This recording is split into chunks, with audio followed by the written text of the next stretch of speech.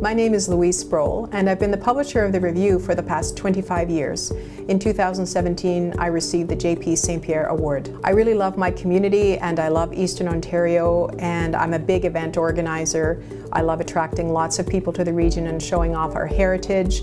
I love organizing sold-out events, and I just love promoting our communities. It was a great honor for me to receive the J.P. St. Pierre Award. It's so easy to get busy with the details of event organizing and working on various causes and fundraising. But if there are people who do great things in our communities, it's because of the example of those who have come before. I knew J.P. St. Pierre to be someone who was very concerned about citizens and about his community, and so I was very touched and honored to receive this award. None of us do what we do because we're expecting an award or a certificate at the end of the day, but it is really meaningful to be acknowledged by one's peers for the commitment that you've shown to your community.